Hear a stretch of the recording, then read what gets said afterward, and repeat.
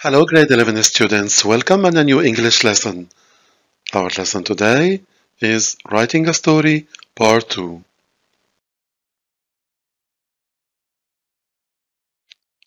At the end of this lesson, students will be able to generate ideas for a story by asking questions, plan a story correctly using graphic organizers, and compose a story about an interesting holiday. Dear students, now please look at the picture and tell me, what was yesterday's lesson about? Excellent. It was about a safari trip. Dear students, now look at the picture. I mentioned one of the dangers that might people face on a safari trip. What do you think? Okay. Excellent. People might be attacked by wild animals at any time. Thank you. Now please open a student's book, page 49, exercise F. Dear students, read the written task and underline the keywords and phrases, then answer the questions that follow. We are looking for stories for our special holiday edition. Your story must describe a holiday experience which taught you a valuable lesson. Then you need to answer the questions. What is the purpose of this story? Who will read the story? What features should you include to make your story interesting? Please pause the video for some time, get your answers ready. After that, play the video again in order to check your answers. Thank you. Dear students, here we come again in order to check the answers of exercise F. So now we need to underline the keywords and phrases.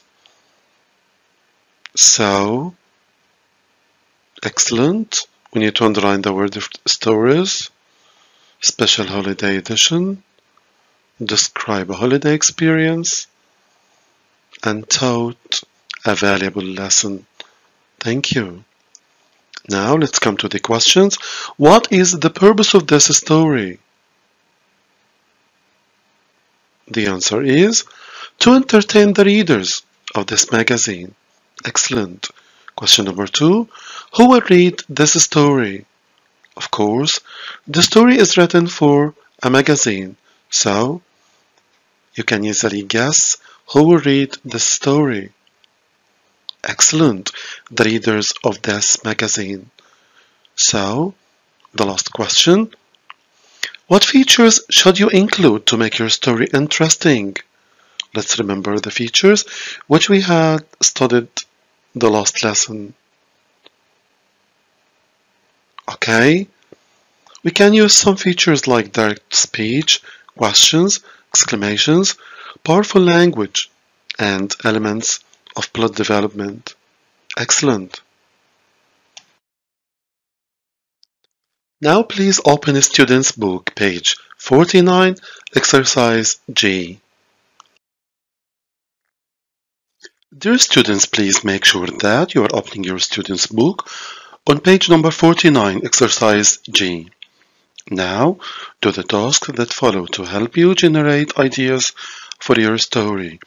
In other words, generating ideas means to get ready with a lot of information in order to help you to start writing your story.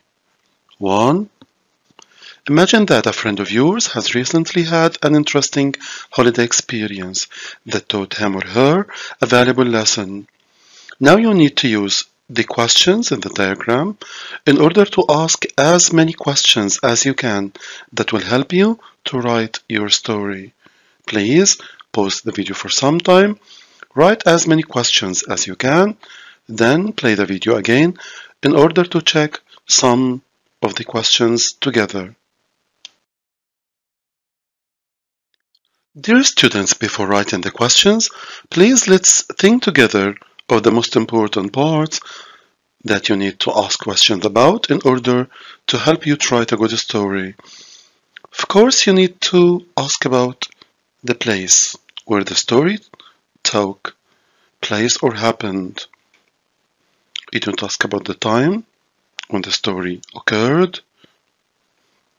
You need to ask about the characters who participated in the story.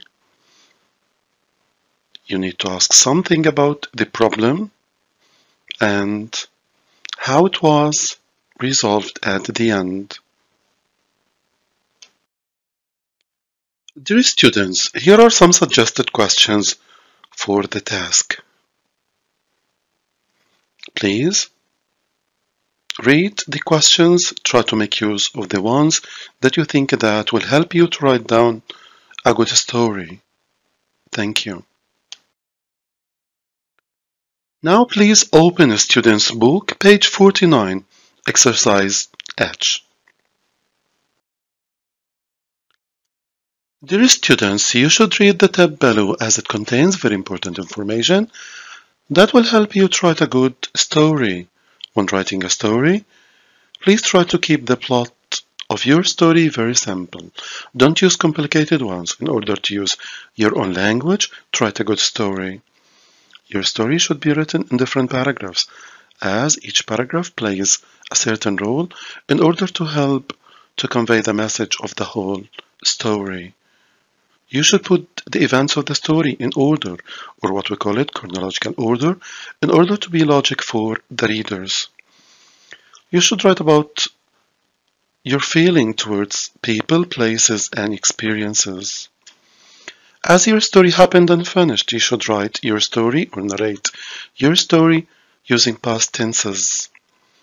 You should also use linking words, as it helps to indicate the sequence of events and to express result and many things also. You should vary your language, use short sentences to create suspense, use direct speech, to use questions for dramatic effect, exclamations, in order to express emotion. Dear students, please try to use descriptive language as the dose of adjectives, adverbs, phrases, and expressions in order to excite your reader's imagination. Please try to use a dictionary to replace the words that are too dull or too long. Please try to avoid repetition. Thank you. Dear students, now open your workbook, page 40. Dear students, before writing the story, you should know how to plan for your story first. And in order to plan successfully for your story, let's know something about the process of planning. First of all, in the planning section, we have three major stations. The first station is the introduction. The introduction has a major task in the story. The introduction describes the setting of the story, the place and time, and mention and introduce the main characters. The second station in the planning process is the main part, and the main part consists of paragraph number 2 and paragraph number 3. And the major task of this main part is to describe the series of events that lead up to the climax. In this part, you need to write something about what you did, what you saw, what you heard, what you said, and to mention something about your feelings and emotions. And the last station here is the conclusion. In the conclusion, you need to describe what happened in the end and make a short comment. Also, you need to write something about how you feel about the events described, what you learned from them, and what effect they had on you. Thank you. Dear students, here's the planning section in your workbook. You need to fill in the places in order to get ready for writing your story. You need to mention a place, time in the past, Something about the characters. You need to fill this part as well. Something about the rising action, the climax, the falling action, and then the conclusion. Dear students, before writing your story, you should read the evaluation criteria in the workbook page 42 in order to be aware how you are evaluated or how your story is being evaluated by your teacher. So, for example here, how to make your writing outstanding. Unit 2, this related to the relevance to task, communicative effectiveness, how should your organization be, how your grammar should appear, and how to use your own vocab. This is a very important section. You should read well before writing your story. Dear students, here's a very important checklist you need to go through before writing your story. It will organize your work and make you aware of all the steps you should follow in order to write a good story. Please refer to this section in your workbook, page 42. Dear students, now it's time to write. Here is a model writing. Please read the model writing well. Try to make use of the model writing in order to write your own stories. Thank you. Dear students, here's the model writing story entitled, Please do not leave your luggage.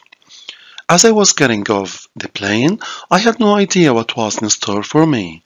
This was supposed to be the ideal holiday, 2 weeks of sun and fun in Cancun with my friends.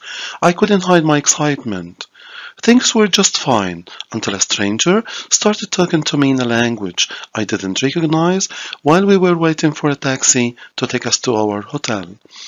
I was about to tell him that I had no idea what he was saying when someone bumped into me from behind. When I turned around to look, I saw someone walk away and disappear into the crowd of people waiting for buses.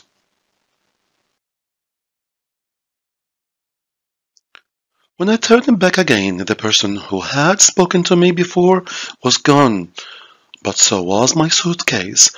I tried to stay calm and asked my friends if they had seen anything, but none had because they had been looking out for taxis coming from the other direction. I couldn't believe it. My holiday was ruined. I checked the backpack I was carrying. Thankfully, I had all my money and cards in there. So, the only things I had lost were my clothes, which could be easily replaced in the town. Things could have been a lot worse. They might have taken my passport or all my money. I soon found some great new clothes at a really cheap price and still managed to have a great holiday. So, in the end, everything was fine. Needless to say, though after this experience, I always make sure I know where all my luggage is and never leave it unattended when I travel.